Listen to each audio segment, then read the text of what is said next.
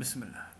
Hiziya, the daughter of Ahmed bin al-Bay, was in love with his cousin Said, an orphan taken in from his early childhood by his uncle, a powerful notable of the tribe and father of Hiziya.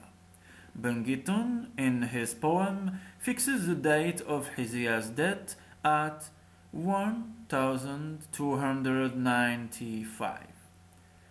That is 1875 from the Christian era.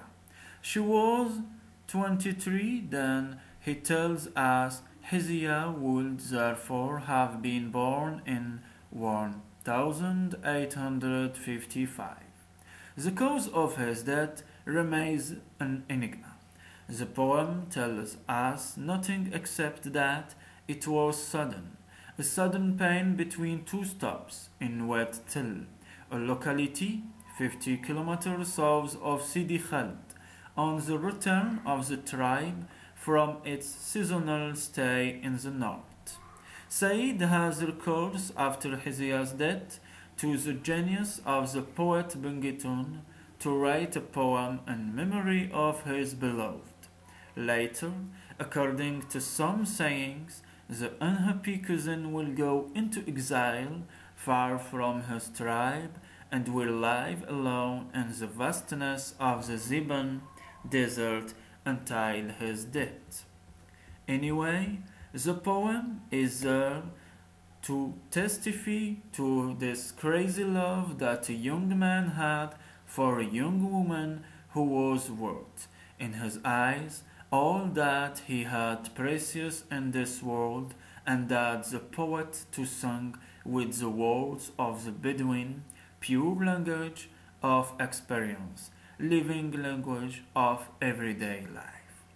Through the eyes of Said, the poet Bengiton sang the beauty of this woman and describes the wonders of her body, daring to lift the veil on secret gardens and offered us through the ages. A hymn to love, a hymn to beauty, a hymn to woman, this is what ultimately could remain of Hiziya until eternity. Hiziya Qasida Badawiya, composed by Old Sghir and sung by Bengiton, Ababsa and Khalifi respectively, his fragment. Friends, comfort me, I just lose the queen of beauties. It rests on the ground, a burning fire burns in me. My suffering is extreme, my heart is gone. With the slender Hiziya, alas, never again will I enjoy his company. No more sweeter moments, whereas in spring the flowers of the meadows we were happy. How sweet life was for us, like shadows the young gazelle has disappeared in spite of me. When she walked straight ahead, my beloved was admired by all, like the camp bay advancing, a scimitar on his bird, surrounded by soldiers and followed by horsemen who came to meet him, to give him a present. Armed with an Indian saber, he just has to hold with his band to share an iron bar and split a rock. He killed a great number of men, enemies of the good.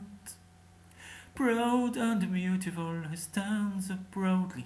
It's enough to glorify the bay, the last singer, in a new song the praises of the daughter of Ahmed Ben al-Bey.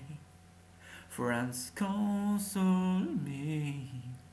I just lost the queen of the beauties. She lies underground, a burning fire burns in me. My suffering is extreme. My heart is gone with the slaughter Hiziya, when she lets her hair float, a sweet fragrance emerges. His every rose formed to woe, the knighted arcs like the letter now, traced in the message. You write the light to heart, like a European rifle bullet, which ends the bands of warriors, surely reaches a goal. Your shack is booming grows of the morning and the brilliant coronation, the blood that sprinkles it gives in the radiance of the sun. Your teeth are as white as the ivory, and in your sprinkling mouth saliva has the sweetness of sheep's milk or honey that gourmets so appreciate, admire. The sweeter neck than the heart of the palm tree.